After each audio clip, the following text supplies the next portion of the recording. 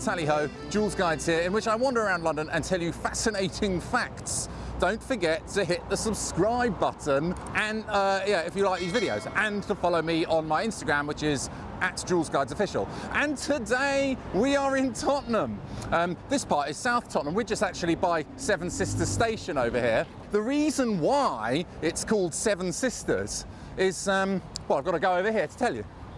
You see, back in about 1350, there was the Seven Sisters, and they decided to plant 7 elm trees around a walnut tree, which was somewhere around here. I don't know where it was exactly. But those trees survived till about 1833, and that's why they named Seven Sisters Road, that turnpike road over there, after these 7 sisters who planted these trees. Anyway, that walnut tree died, and I don't know what happened to the trees, but back in 1997, a new group of sisters came along and they decided to plant these 7 ones here. I'm betting on number 7. 7 is lucky for me.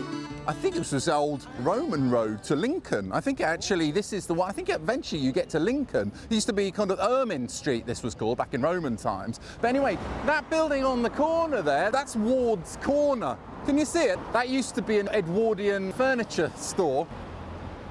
But now, I mean, more recently, there was like 100 or so different Latin American stalls in there in a sort of little market. But of course, because of regeneration, it's closed.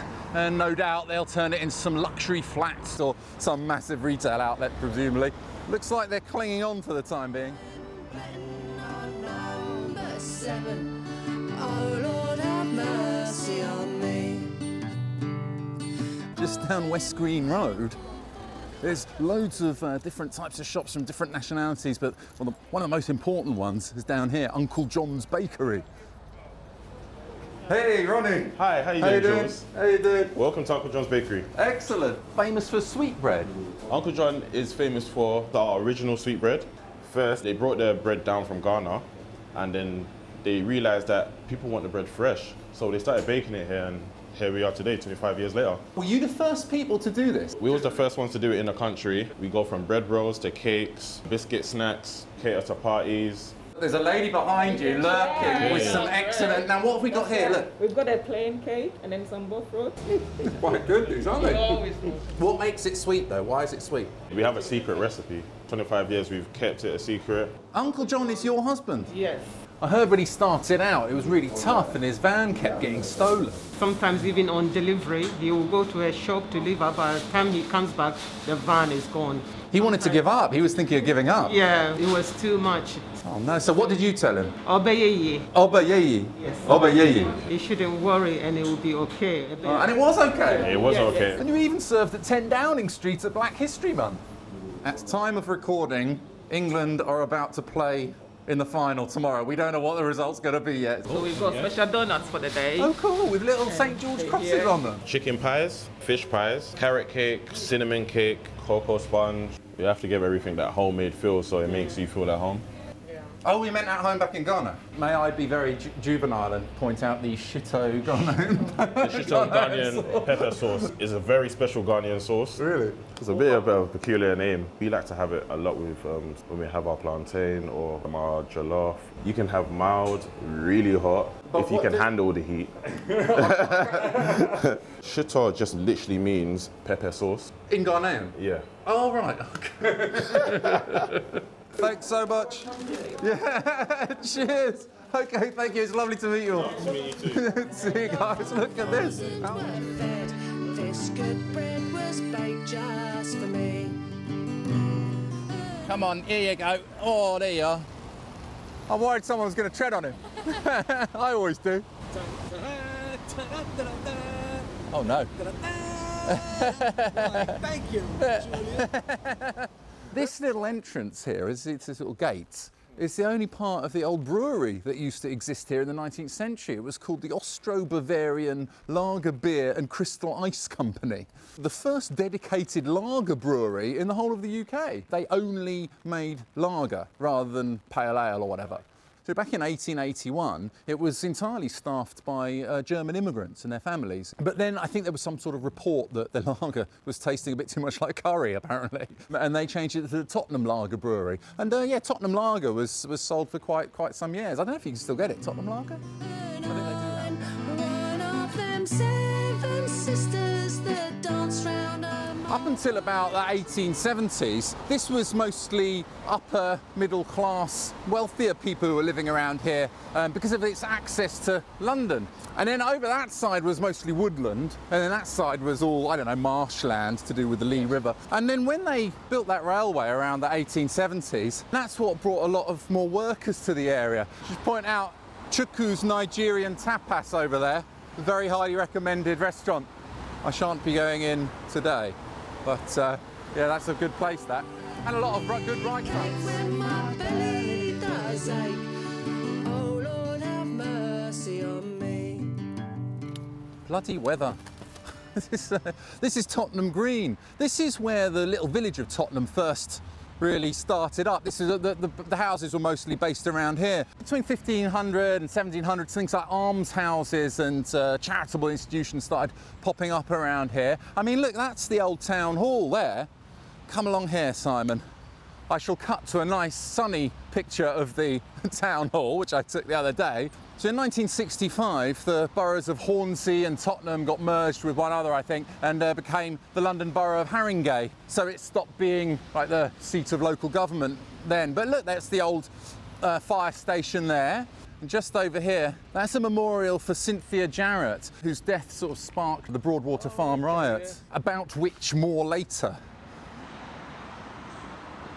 You see, now, I don't know, I think that might be part of the old brewery that we just saw, the ice house. But these days, I think it's just carrying some cables or some air conditioning or something. But I like it when you've still got these remnants of these old buildings around here. It's a beautiful, beautiful set of buildings along here. These days, it's all like a arts centre, and there's London's first free college down there.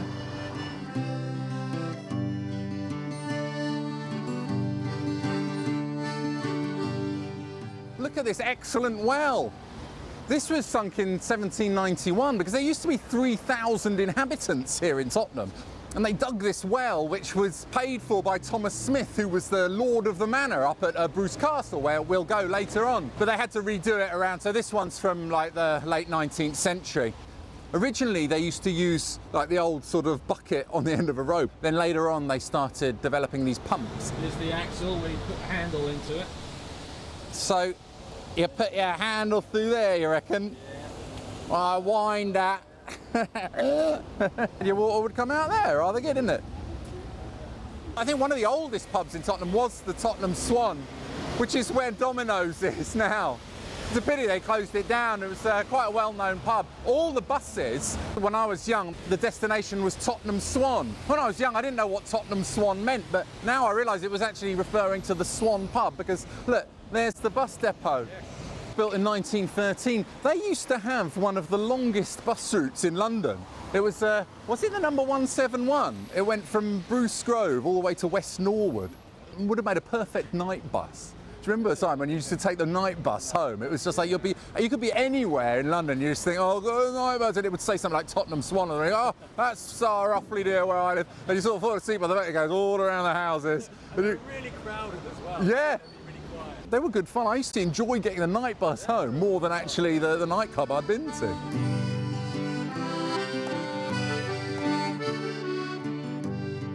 These are rather nice. They've got some beautiful houses along Phillip Lane. I really like it along here. Look at these Forster's cottages, for example. These were almshouses, almshouses for widows over the age of 50. Josiah Forster, that must be his initials there, J and RF. That must be Josiah Forster, 1860. He was a Quaker. He was a member of the Society for the Abolition of the Slave Trade, and most of whom were Quakers. I think it was a Quaker organisation. Beautiful place. Imagine living in there. Terrific. There's all along here. I mean, I don't know if these were workers' cottages, but there were a lot of workers in this area. And you see there, for example, that like plaque on the wall. That's got a little coat of arms there, and it says label vincit omnia, which means work conquers all. So I suppose it's probably a reference to the people who worked around here. But what I like is these little details on top of the houses. Like this one's got, he's got like a dragon on top of that one. I don't know what that's not really a dragon, that's some sort of little spirit of some sort. It looks like this dragon has fire breathed all over the house and burned the house down. But excellent supermarket, that one over there. Supermarkets around here are really good. The amount of honey that they've got in there is quite remarkable. Turkish place. You've seen in there, Simon? Yeah. The amount of honey they've got. Simon's from Tottenham. Simon, you're from Soto, South Tottenham. And the bread they do is extraordinary. Are you the one that does the sourdough and stuff? Sourdough vegan, yeah. Oh, because I buy that one. Yeah, everybody eating, they fall in love. Special colour. Special tastiness. Yeah. Brazil colour, Brazil. Are you Brazilian? No, Turkish. All right. Teşekkürler. One of them seven sisters, seven is lucky for me. I'm one of them seven sisters, oh Lord have mercy. Look, over here is the Tottenham High Cross. This is this replaced the wayside cross, which was there in 1409. I think this was more from the 1600s, this nice grand cross. The original wooden one was built in order to warn people of, I don't know, possible impending dangers or something like that, to tell pilgrims, you know, oh, watch out when you go past there, you might get mugged or something. One such dangerous thing that took place here in 1651, according to the History of Antiques of Tottenham in the County of Middlesex and other miscellaneous matter, being the 8th of November, John Nellam and John Winston, who, having some grudge or quarrel, taking his pickstaff in their hands, met in the field, where the two of them fought till John Nellam received a wound in his throat, fell down dead, and never spake word after. One fine day in the middle of the night, two dead men got up to fight. Back to back they faced each other, drew their swords and shot each other. I don't like the rhyme of each other with each other. That's a terrible rhyme. This is a lovely little pub. Used to be a public toilet. How about that? I mean, where's the cross? Well, yeah, it should have a cross on the top, shouldn't it, really? It's just a weather vane, there's no cross. Yeah, well, yeah, that's it. It used to have a cross on it. Oh, but I think it's where the crossroads, it marks where there's a crossroads. Yeah. I don't know, Joolz Guides is getting very vague these days, isn't he? I mean, you know, look over there. That used to be a school, that. And now it's like beautiful housing where your friend lives in. Yeah, that's right. See if you can see her waving from the window.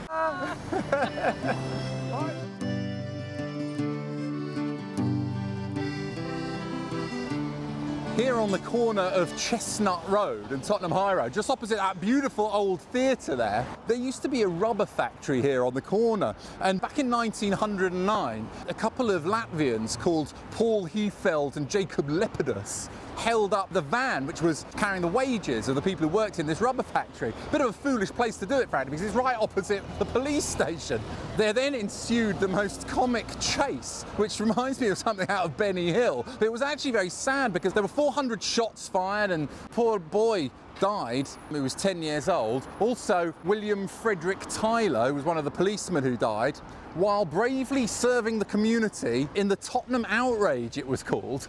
These two guys, they held up a van, then they were chased by initially two policemen, then another guy started joining in. He was on a bicycle with a cutlass, chasing them down the road. Another housewife was there, she threw a potato at them. They then commandeered a tram up on Chingford Road, and then gradually the whole community started chasing these guys all the way down. And eventually they got cornered in a building where they shot themselves. Well, one of them shot himself anyway. I'm thankful for these two fishes, the good Lord gave me. Oh, with 5 loaves. She told me that that was a Gooner pub, because like an Arsenal pub. I thought that kind of meant that's where Arsenal fans can go and have a... No, they don't drink around here. Oh, they... Can't drink. More dodgy than the game. Cheers, man. There's something really cool down here, just opposite Bruce Grove, which is that road over there. You just go into this little, I don't know what the name of the little passage is, but you can't miss it because it's covered in graffiti. VIP, very important paint. Hello, sir. Where is he? Madness in the house. Hey! You have come to the madness in the house. I am Billy, the proprietor of VIP, which is this great paint shop. This used to be a sports shop. August the 5th, 2011, you know the riots happened. This shop got vandalised and all the rest of it. The shop's been robbed and I am looking for a way out. I get up in the morning and I am happy. I had a dream that I was going to sell paint. You just dreamt it? I just dreamt I'm going to sell paint. I cater for the street art, the graffiti, anything to do with spray paints, murals. In the 70s, me and my brother, we found a shed in the bomb site of spray paint. We just used to go out and spray shutters. And eventually all the shopkeepers knew what we were up to. So whenever we appeared, they'd be all like this. Yeah, we know it's you lot. You ain't doing it no more. Guess where we ended up? Where the tracks are, the trains. Right, on the trains? Well, now it's like a place to do, trackside. Yeah. You know? But we done that because that was the only place we can go to and no one sees us. And then they went onto the trains. So they could put a tag on, say, West London, and it will go to North London or to South London. And it was a way of them sending their style around London. And it was the only way to do it, was on the trains. Yeah, Zabu, that's Zabu.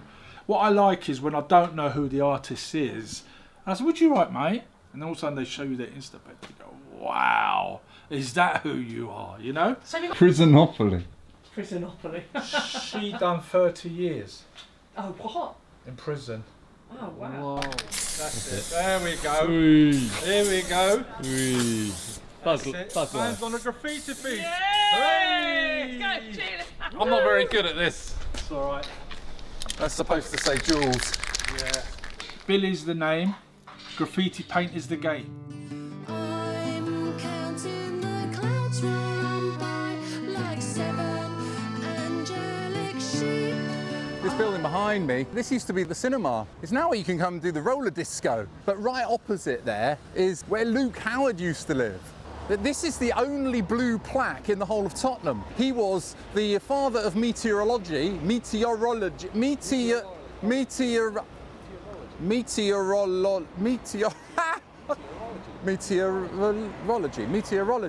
And it says there, the namer of clouds. What an excellent title to be the namer of clouds. Much better than father of meteorology. And it's because he was the guy, he wrote this book back in 1806 or something, called On the Modification of Clouds. And he actually named all these clouds. Remember when you were in geography and you had to learn all those names of clouds? I don't know what these ones are. They're either stratus, nimbus, cirrostratus, cumulus nimbus. It's all that bloke's fault anyway. And give me a restful sleep.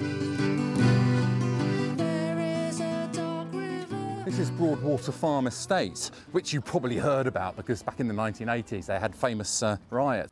Up until the 1920s, I mean, this was all marshland because of the River Mosel. It was too marshy to build on. In the 1920s, they started building stuff around this area, but this was still just like marsh and everything. And I think, see, can you hear that? Yeah. You see down there? I reckon that is the River Mosel, don't you reckon? Because it sounds like a running river, and You can see it. and also the shape of the grid there. That's exactly what it looks like, the one that covers up the River Fleet. So when I've got a theory that those covers, they always use those ones for the one that covers the river. I don't know if that's true, but anyway, I think that's what it was. So then eventually, in about the 1960s, they built this estate. It was based on Corbusier, who was a Swiss-French urban planner, architect who specialised in providing better living conditions for people living in crowded cities. Anyway, when they first did all this, there were lots of these little pockets and alleyways which were quite conducive to crime. So a lot of the residents, they weren't too happy about living here. I mean, it's most famous, I suppose, for the Broadwater Farm riots, which you probably heard about. That's the one where PC Keith Blakelock got murdered back in the 1980s. Police raided the home of somebody that they were trying to arrest, but he wasn't there. But that bloke's mother, who was called Cynthia Jarrett, died of heart attack. And then this massive riot kicked off. I think it started out on the high road, but it kind of culminated here. So after that, they decided to do some regeneration of it. And they got rid of all these dangerous walkways and sort of secret hidden corners, which people didn't like. Then it's all fine these days. What is it? Is this like a food bank? Yeah, over to grab some food every Saturday morning. We get a delivery charge. Every Saturday morning. Yeah. Oh, fantastic. The pandemic, we just want to support back. Oh, that's really nice. But it's very spacious living. That's the thing. I mean, I can imagine the interiors are quite spacious. And, yeah. And very complementary to usual habitat life, which is more you could say for a lot of London flats these days. You can get a Jamaican patty down there. Oh, excellent. One beef patty, please. Thank you. Yeah. Yes, I'm living in Bruce Grove now. Oh, right. Bruce Grove. I really love it. I really love it. Well, you love it down there? Yeah, I love it. Yeah, So it's like we got like so much it, yeah. different food. I'll tell you what, the food is much cheaper around here. Do you think so? Oh yeah, you then Camden. If I wanted to buy a sandwich or one of those Turkish things. Oh, yeah, that's expensive. That's like tourist bits. Yeah, that's it. That's expensive, yeah. Thanks. That's all right. Thanks a lot. Thank you very much. Yeah. Thank you. Bye bye. Oh, and when the sun is shining on me, the ring of bells can be heard. This is Bruce Castle, named after the Bruce family, as in Robert the Bruce, you know, from Scotland, as in Braveheart and all that, because it's built on land which was owned by the Bruce family. It's like a 16th century house. I think this is where the Lords of the Manor used to live. Now, back in the 1600s, there was a fella called Lord Coleraine. He was still in love with his ex, and his wife, Constantia, got very upset about this. So she threw herself from one of the upper windows there to her death, clutching her baby to her breast. And they say that her ghost haunts these grounds around here. And later on in the 19th century, Sir Rowland Hill was the headmaster of a progressive school for boys here. And he was the man who, I think there's a statue of him down near St. Paul's. I think he invented the postage stamp. Actually, inside there, they've got all the archives and pictures and the history. It's a lovely place to visit, to go inside. They always have exhibitions and stuff. Fancy a quick cuppa? Imagine that was your front door. Superb. Around the castle, the ghostly cries of a mother and her young baby. Oh, and I'm betting that 7 ghosts of the manor are dancing around this old tree. And in the grounds here of Bruce Castle Park, they've got this 450-year-old oak tree. I think a spirit lives inside. I'm obsessed with spirits living inside trees. I mean, this would have been here when King Henry VIII came to visit his sister Margaret back in 1516. I mean, it probably would have just been a little kind of sapling. I reckon that looks like the spirit of the tree. Yeah. This tree was entered into the Tree of the Year competition by the Woodland Trust. They say it's one of the largest in Great Britain. There we go. Now you hold it there, hold it there, hold that to there. Yeah, wait. Just over 23 feet. So what does that say then? Oh, that's 7 metres. 7 metres. Oh, the tree's circumference is the same height as you. I'm not 7 metres tall. Yes, you are. I'm 7 metres tall.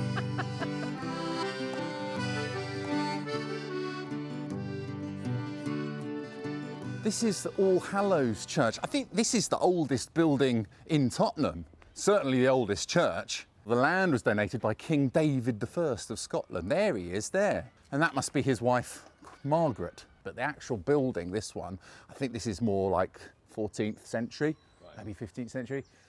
You've not been before, have you? No. Have you been in before? No. In the tower there are a peal of 8 bells, but there is a 9th bell, which is separate from the peal of 8 and is only rung very, very occasionally. And what is interesting about it is that if in 1759 it had been rung, Canada would not be British. It would have been French. What? It was the garrison bell of Quebec in 1759, but they didn't ring it because they didn't know the British were climbing up the side of the hills. So it wasn't rung in time and it was looted. That's the Quebec bell. And was presented to the church in about 1805, and it hangs in our church tower. So how old is this tower? Well, it was built around 1300. The ringing chamber. Oh, that's spectacular. They pull. No ringing. No. Well, unless you know how to do it. Do I go up this other ladder? Oh. There it is. Oh, I can see it. Look at it. Well, I tell you what, if they want it back, they've got a bit of a job. The Diocese of London Arms in the corner. Where does that go then? How do you... On the flagpole. Oh, there's another ladder you up guys there. got there, you put it on the flagpole. Oh, this yes. poor man. You then go up that final ladder as well. to the top, and then you have to try and open the roof. What are you, nutter? He's Yes. a nutter! Yes. You're all the way out there! I quite agree.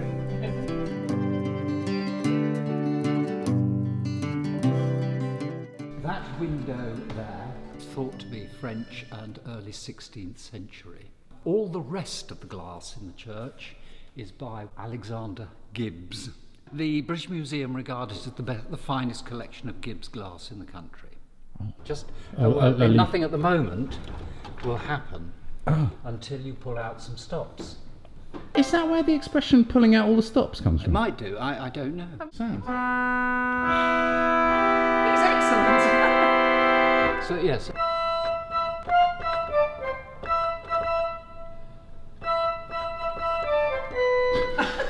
Sorry, I can't. It's my song I wrote for Seven Sisters. I'm betting on Seven Sisters. Seven is lucky for me. I'm betting on number 7. 7 is lucky for me. I'm betting on number 7. If you were a parishioner from around these parts, then it cost 2 shillings to be buried. But if you were a foreigner, you had to pay double to be buried here. The clerk hath for every burial in the churchyard, being a parishioner, man, woman or child, having the knell rung with the first bell for the pit 4 shillings, and for the knell 8 shillings. For the second bell 12 shillings. So depending on the amount of times you want your death knell rang, you have to pay an extra few shillings.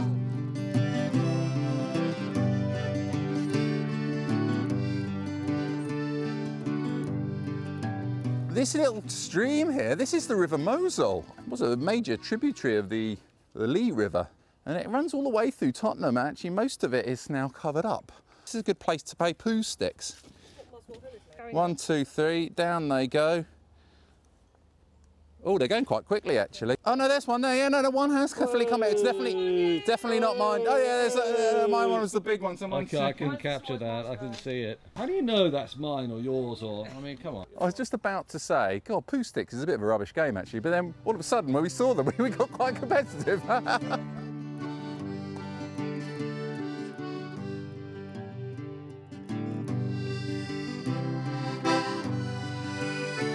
This is an alleyway here. You see there's a Friends Meeting House. You see that? Yes. Friends Meeting House, like they were Quakers, but this is where the Tottenham cake was invented. Tottenham cake, this is quite famous. This actually won on Bake Off. So I had to go to Greggs in Camden to buy Tottenham cake.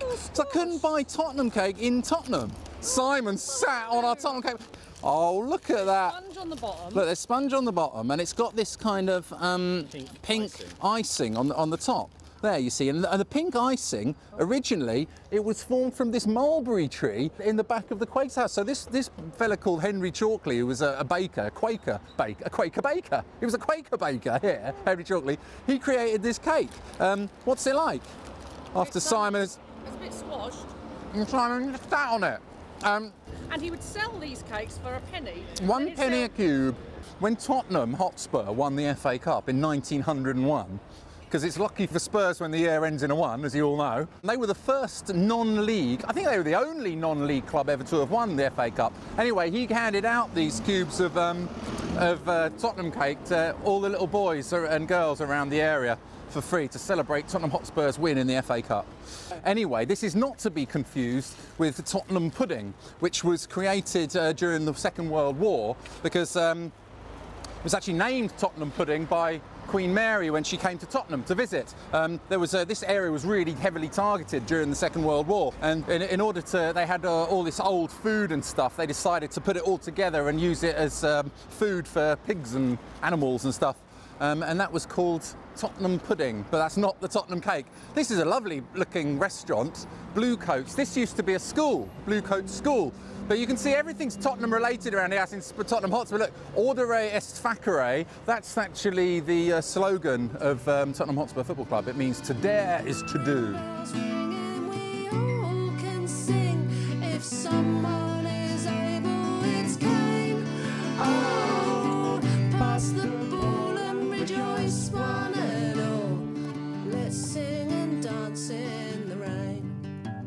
Even Harry Kane is a Joolz Guides fan, look. Come on. Joolz, he's gone to Wembley, his knees have gone all trembly, la la la la, oh la la la la. Oh, that's so weak. Yeah, so behind me is the Tottenham Hotspur Stadium. Down near Tottenham Marshes, there was this cricket club, and this fella called Bobby Buckle, I think they got tired of playing cricket in the winter times. Back in 1882, this Bobby Buckle decided to form Tottenham Hotspur Football Club and became its first captain, and he became the first person ever to score for Spurs. And it's called Tottenham Hotspur after Harry Hotspur, or Sir Henry Percy. Anyway, Harry Hotspur's descendants owned Tottenham Marshes, where Spurs used to play their games. So if you look at the cockerel, which is the emblem of Tottenham Hotspur, you'll see that the cockerel is actually wearing spurs. In cockfights, they would add these little spurs to the ankles of the cock so that it would be even more violent when they fought each other. Now, one of the most important players who played for Spurs was Walter Tull. Back in 1909, he was the first black player to suffer racial abuse in a football match. I think it was a match against Bristol Rovers. It was quite sad because he was really good, but because of this abuse he received, they didn't want to put him in the team after that. And he only played about 9 or 10 matches for Spurs in the end. And he ended up going to fight in the First World War. He fought at the Battle of the Somme, and he was the first black officer to lead white British soldiers into battle, even though it was actually banned. Unless you were a pure white European, you were banned from becoming a commissioned officer in the army. But they made an exception in his case. He died in the Battle of Bapaume, which is somewhere in France, I believe. And Tom Billingham, who was the Leicester City goalkeeper, took heavy fire. He ran out there to try and retrieve his body so he could bring him back and be buried in England, but he didn't manage. So Walter Tull is somewhere over there in France, buried. But yeah, I mean, they've been a bit unfortunate because it cost about £1 billion to build this stadium. They were hoping to get the money back from gate receipts, but then COVID hit, so they haven't been able to get anyone in there. So troubles are brewing. I think it's important to mention some famous Spurs supporters. You know Adele? Yeah. She's a Spurs supporter, and she was born in Tottenham, but my favourite... Chaz and Dave? Oh, Chaz and Dave. Chaz and Dave. Chaz and Dave, are brilliant. Yeah. They're lifelong Spurs supporters. It's really quite a nice pub. I love the garden. They've got a massive garden here, great for watching sport. And look, you've got all your Spurs memorabilia here. Apparently, you're not allowed in here if you're not a Spurs fan. Well, I think on match days, that is. Today, I just met a couple of gooners at the bar. So, cheers, Louisa. Cheers, Simon. Cheers, everybody. Thanks for watching. If you enjoyed the video, don't forget to hit the subscribe button and follow me on my Instagram, which is @JoolzGuidesOfficial. And if you like the song, it's by Little Lost Lou. So you can follow her on her littlelostlou.com. And if you want to get in touch, just go over to my website, joolzguides.com. Cheers, see you next time.